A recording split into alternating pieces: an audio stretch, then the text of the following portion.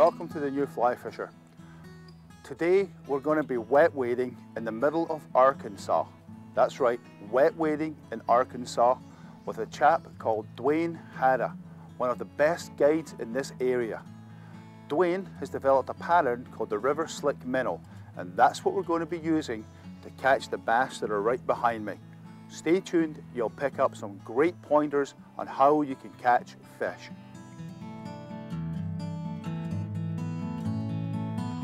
That was awesome. Let him go back to live another day. These are extremely strong fish. Here you go. Oh, nice. Oh yeah, good fish, good fish. Yes. Got him! Yeah! World record! We talked earlier about having the optimum conditions. Here we've got a good example of the family Heptageneidae, very flat. Music, sweet music. This is why you need a lot of backing.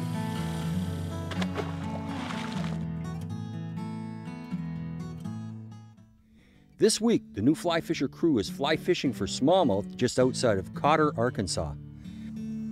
Our guide for today is Dwayne Hada, a certified casting instructor with the Federation of Fly Fishers and a fly fishing teacher in conjunction with the Arkansas Fish and Game Commission. His friendly ways and fly fishing expertise will make this a great trip. The smallmouth bass is generally green with dark vertical bands, and the upper jaw does not extend beyond the eye. Smallmouth bass reside in cool and clear streams with gravel substrates. In small streams, a fish's activity may be limited to just one stream pool or extended into several. Spawning occurs in the spring when the water temperature reaches 60 degrees Fahrenheit. Smallmouth bass can be found countrywide with exception of Florida and Louisiana, which apparently are free of smallmouth bass.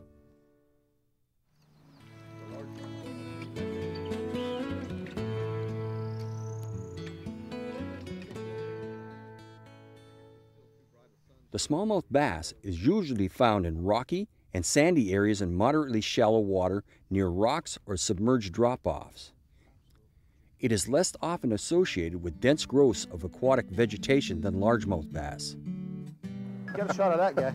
Monster, huh? Tell me about this fish. This is a native species we have in these creeks. It's called an Ozark bass. It's a type of panfish that, very similar to your probably rock bass that you have up there, but this is a southern version of that. They get up to maybe about 3/4 of a pound would be a large one. I'll let him go. There are about 5 or 6 nice big smallmouth up here, but man, they're, see them? I can see him. There's some suckers, but there's some big smallmouth in there with them. There's 5 or 6 at Canadian size, huh?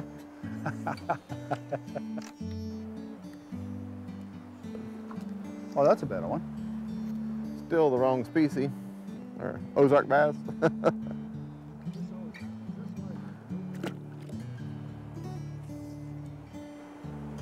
We're gonna get a bass.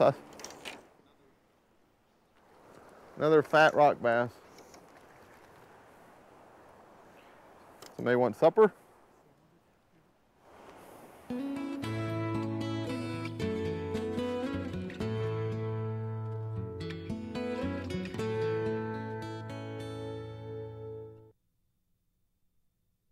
A smallmouth diet consists mainly of insects, crayfish, and minnows.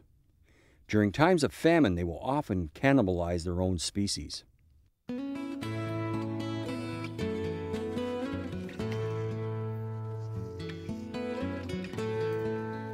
a hit. This river is loaded with a lot of natural minnows that are called river slicks, and they have kind of a coppery golden brown back, a white belly, and in clear water minnows tend to be very translucent, or they appear that way to the fish. So I choose to tie my river slick lead-eyed minnow with craft fur. It's a synthetic material, it's acrylic hair, and it has a lot more movement. It has a nice silhouette of the minnow, and in the water as it bounces along the bottom, it really is a very effective job of imitating these bottom bouncing type of minnows. When you're retrieving this fly, is there anything special that I have to do in order to get fish? Show me what you do. Well, this particular type of minnow lives very close to the bottom. This is the minnow that you always see in the shoals and riffles flashing on its side. And so I tie it with a weight so that it will stay right down on the bottom and the hook rides up. And you're going to retrieve it in a strip retrieve type retrieve like that, so it pretty much hops and bounces along the bottom and has that nice flash in the sun there and then those ripples to imitate that minnow.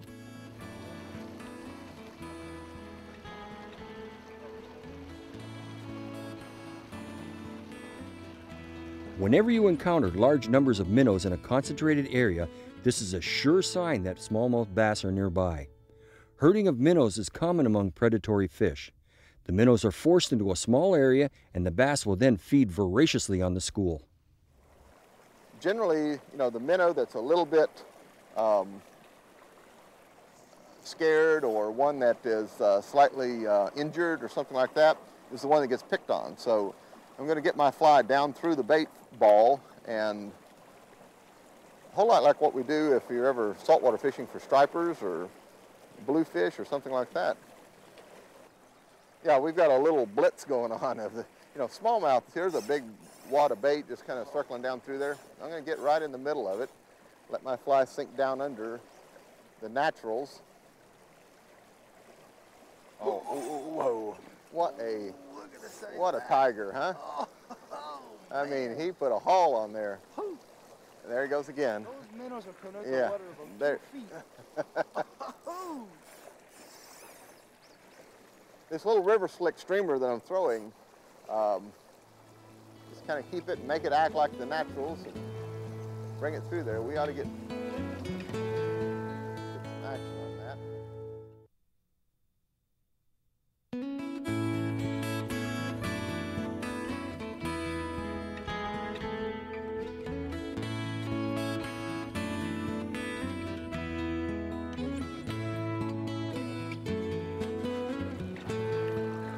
What I'm doing now is I have Wayne's fly on here, his river slick minnow, and I'm looking for fish that are busting on the surface, and just like striper fishing, I'm going to try to drop the fly right into the busting minnows.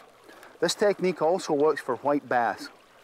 The problem is, this area is a lot bigger than some of the stuff we fished earlier on today, and I'm having a hard time adjusting to making long casts at a very small target. And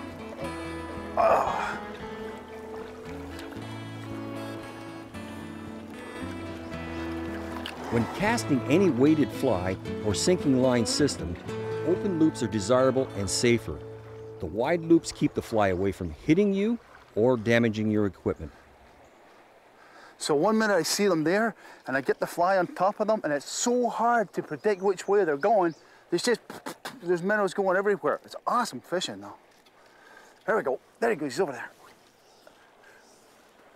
Oh, come on, come on, come on. Yep, yep. Oh, God. Then he's over there now. Whew. They're covering about, oh, no. They're covering, this is wild. They're covering about 8 feet. They'll splash and they splash. And I just can't get the fly on top of them. There it goes again. Whew.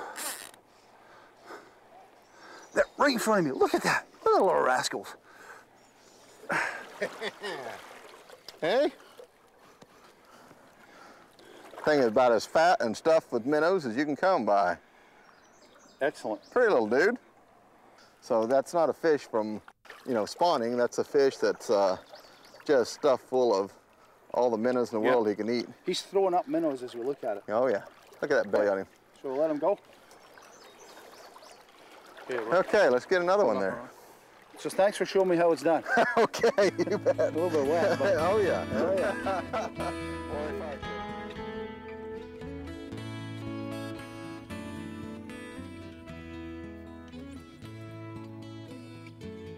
My name is Dwayne Hada, and I guide here in the Ozarks on the White River and Crooked Creek for smallmouth bass and trout.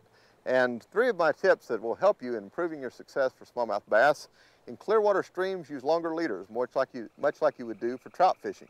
Also, scale your fly pattern size down a little bit smaller than what you would use in normal fishing situations.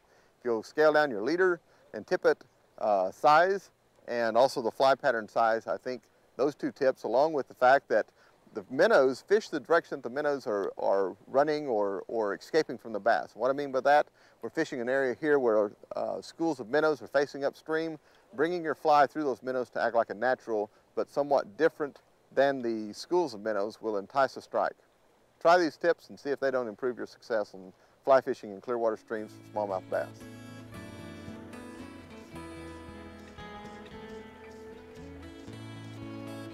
You can instill a strike by shaking the tip of the rod to give your fly an erratic movement. This will give the minnow an illusion of being hurt or fleeing. Injured minnows are always the first to be eaten by predatory bass. What do you eat? A little river slick minnow? Oh, all right. Hold on, I got a bass. It's extremely important to get off the water at first sign of thunder or lightning. Seek shelter immediately and wait out the storm. Do not seek shelter under a tree. Return to your vehicle or to the nearest building. I think it's probably a good day to get out of the water.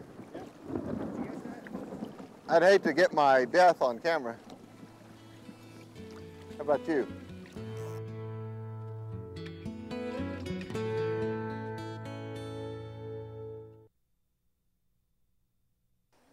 Now I'm going to take you to the Willy Wonka of the fly fishing world. That's Wapsie Fly in Mountain Home, Arkansas. If you tie flies, you don't want to miss this.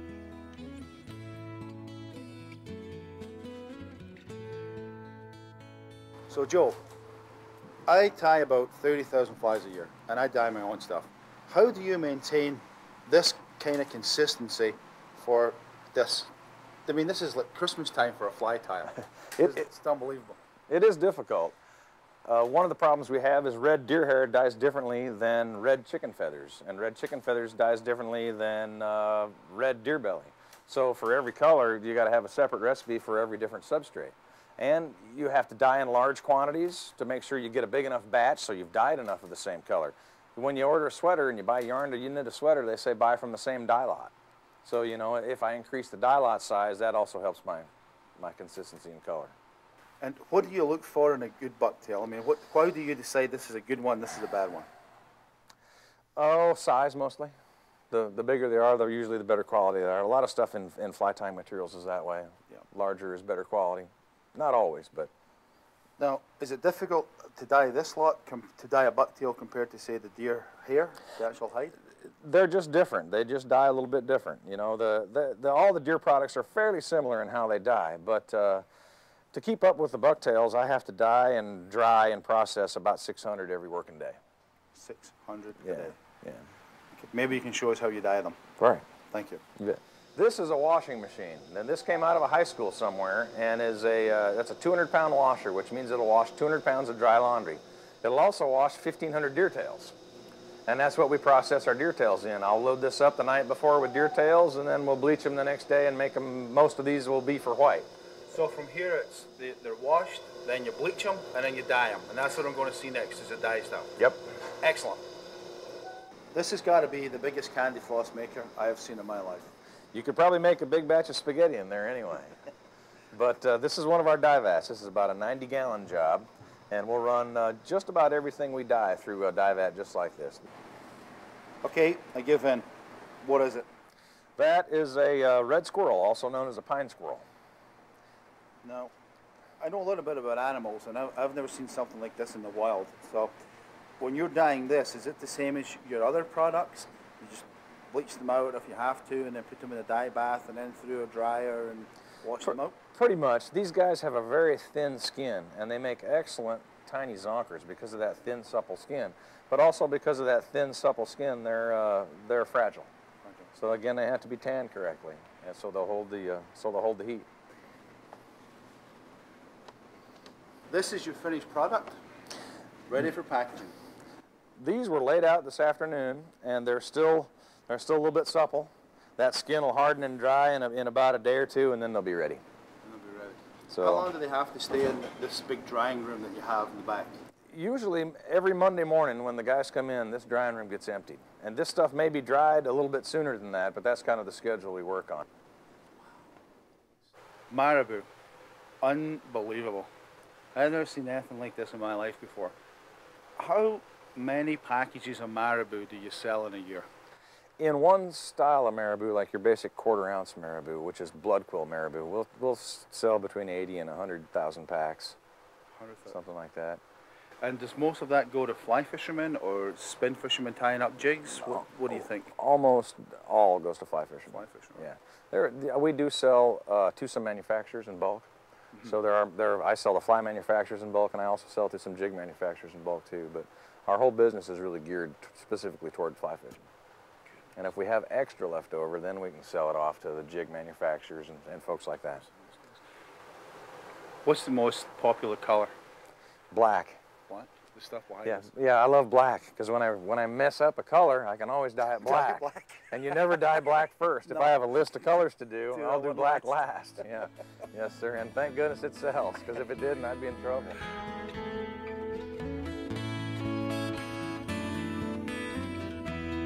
Hi, my name is Joe Schmucker. I'm the production manager for Wapsie Fly, and here's a good tip for storing fly tying materials. There are two types of mothballs to use. There's a naphthalene ball, which is your classic grandma's mothball, and there's a paradichlorobenzene. And paradichlorobenzene usually comes in a crystalline form. Both will work. The naphthalene will last longer, but the paradichlorobenzene will kill the moths quicker and more intensely. And that's it. This is one huge bag of dubbing. Hendrickson dubbing? That's for Hendrickson Pink. How many flies will this make? That is about 15 pounds of dry fly dubbing, and I think it'll make about 1.4 million. At least that's the way we crunch the numbers for a size 14. Thank you. You're welcome. I don't even know what to say. Well, it should be snowing. It should be snowing size 14 Hendricksons sometime soon. Thank you very much for your time. You're welcome, Ian.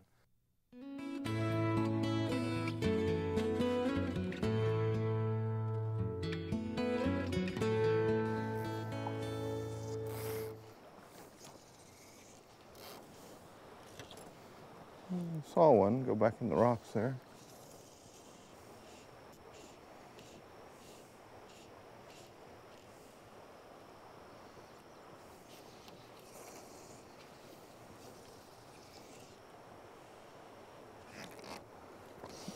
There's a green sunfish. Not exactly the fish we're looking for. One of the other native species we have here, a green sunfish. He liked the little minnow.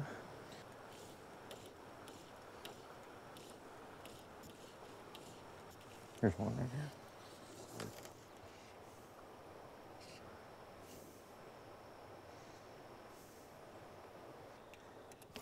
Still got a little bit of bright sun here. You know, there's not a cloud in the sky at all right now, and so these fish are kind of sensitive to any type of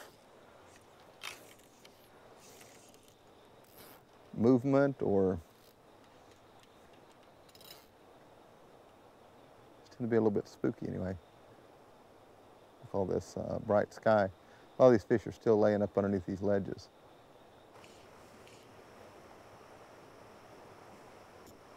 Oh, hold still, hold still. Man, there's some good ones there.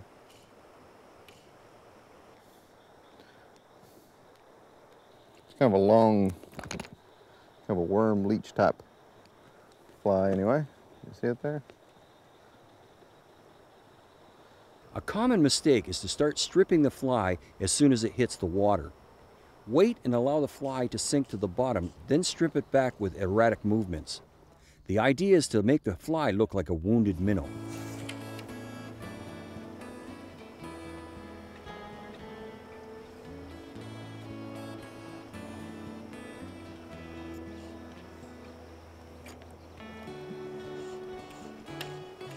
Oh, here comes a good one. Hold still.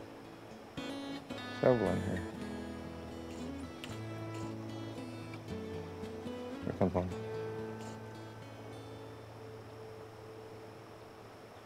Yeah, here we go. He'll go. Nice smallmouth. Oh, hallelujah. All right. Long time coming, but he's a nice one.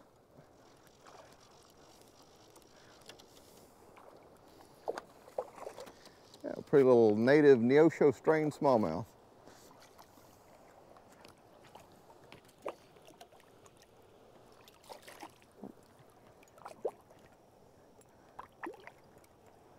That'll work. All right. Ate the little minnow. Okay, well, thank you, fish.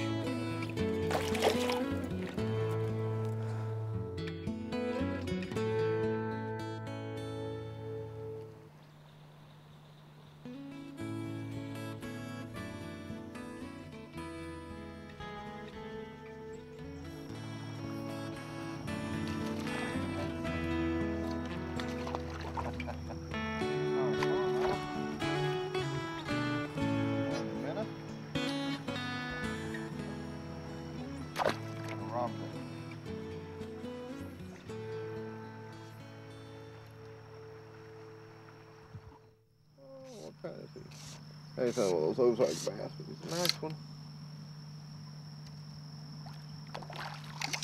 Chunky Ozark bass. They like to get right up in those boulders. Man, that's right where he was, right up under that big rock. There you go, guys.